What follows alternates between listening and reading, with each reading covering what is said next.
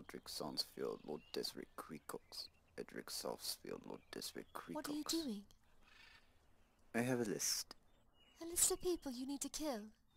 For laughing at me, do I look like Joffrey to you?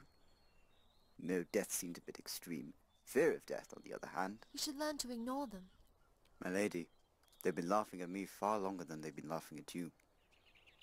I'm the half-man, the demon monkey, imp. You're a Lannister. I'm the disgraced daughter of the traitor, Ned Stark. The disgraced daughter and the demon monkey were perfect for each other. So, how shall we punish them? Who?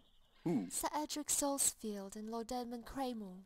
Ah, I could speak to Lord Varys and learn the perversions. Anyone named Desmond Creakle must be a pervert.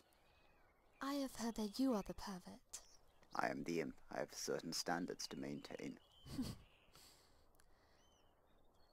We could sheep-shift Lord Desmond's bed. You cut a little hole in the mattress and stuff sheep-shift inside. You sew up the hole and make his bed again. His room will stink, but he won't know where it's coming from. Lady Sansa. My sister used to do that when she was angry with me. And she was always angry with me. Why sheep-shift? That's the Volg word for dung.